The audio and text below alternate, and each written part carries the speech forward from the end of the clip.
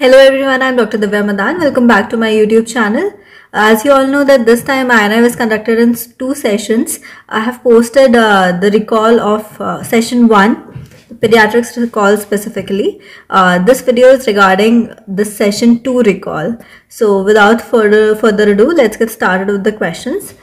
So the first question I came across was about the prognostic factors of ALL. Again, a previous year question implying that how much previous year questions are important in your competitive exam, be it INI, be it NEET PG.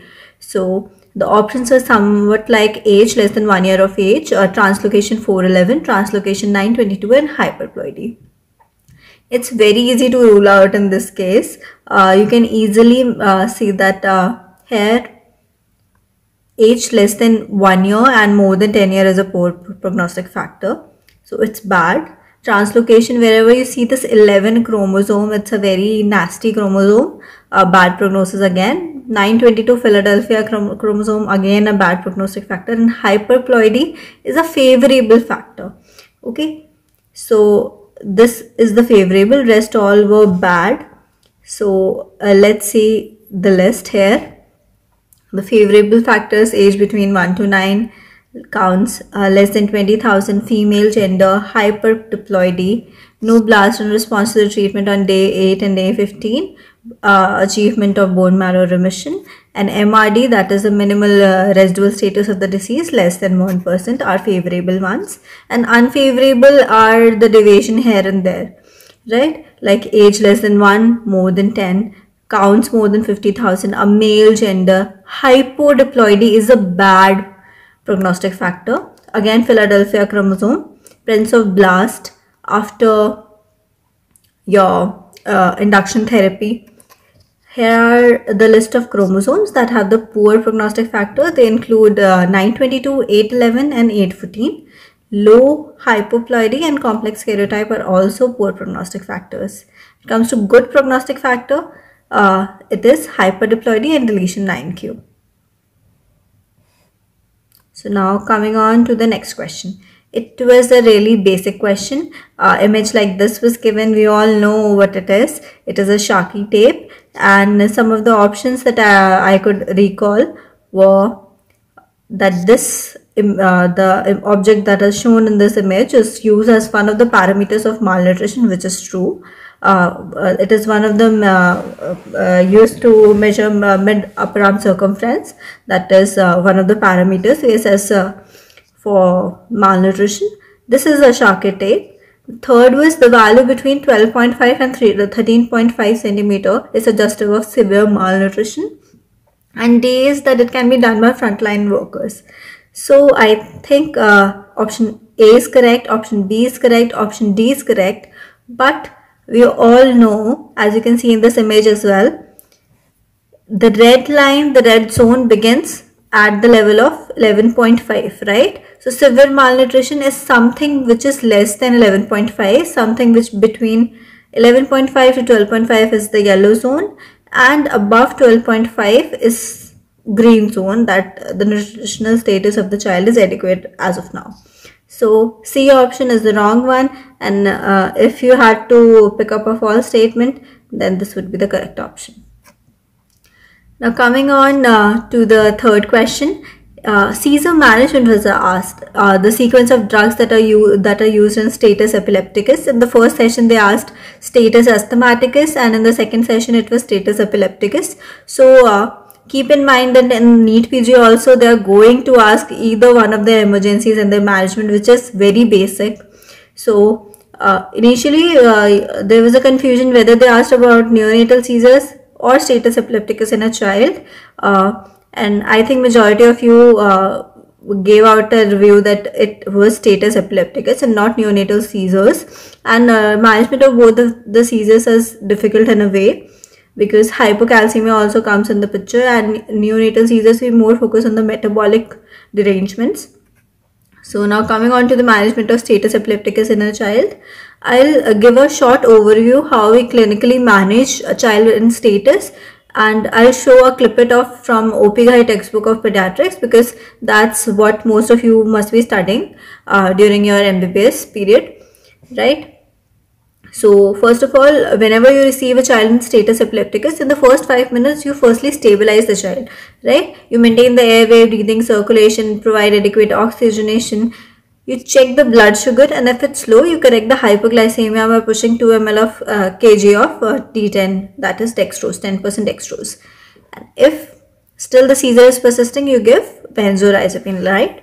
The first line therapy include IV midazolam or diazepam or lorazepam. You can give any one of these.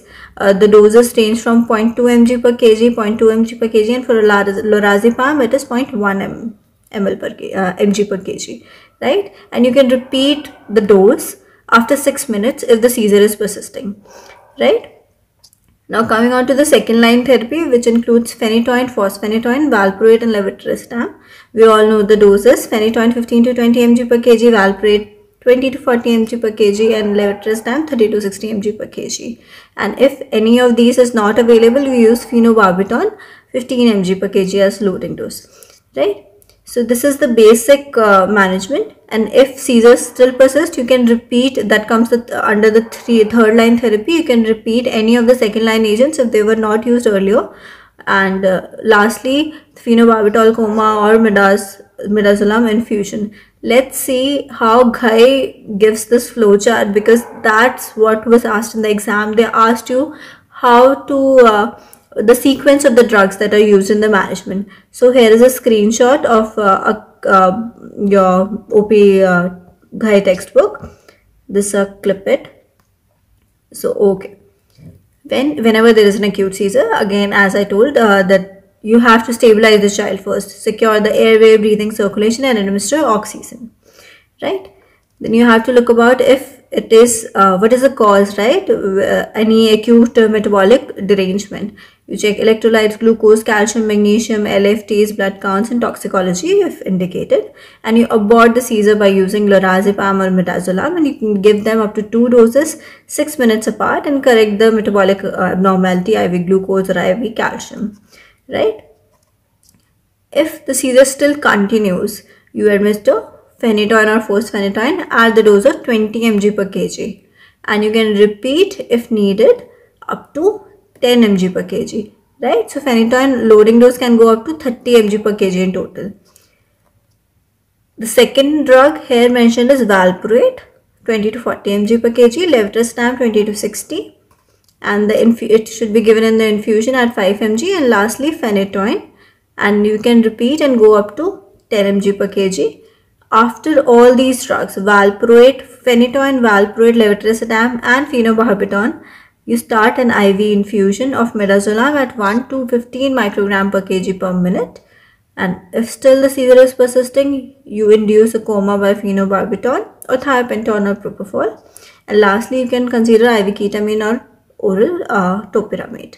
So as soon as you start IV midazolam therapy, the child needs to be in intensive care, because as you are providing sedation, there are more chances that you need to ventilate the child.